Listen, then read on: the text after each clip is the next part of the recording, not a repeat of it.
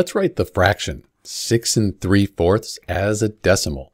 And we could do it like this. First we have 6, that's a whole number, so let's just put 6 over here. It's really this 3/4. We need to get that to a decimal. And you might know that 3/4 is the same as 0.75. And if you know that, well, you're done. The fraction 6 3/4 equals the decimal 6.75. But if you don't know that, we could divide 3 by 4 to get this into a decimal. So we could take 3, see how many times 4 goes into 3.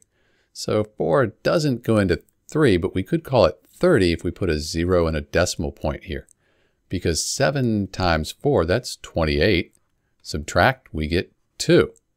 Let's call that 20 and move over 1. And 5 times 4, that equals 20. Subtract, no remainder.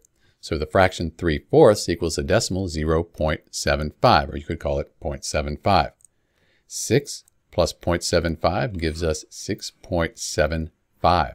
So in answer to our question, the fraction 6 3/4 equals a decimal 6.75. This is Dr. B. Thanks for watching.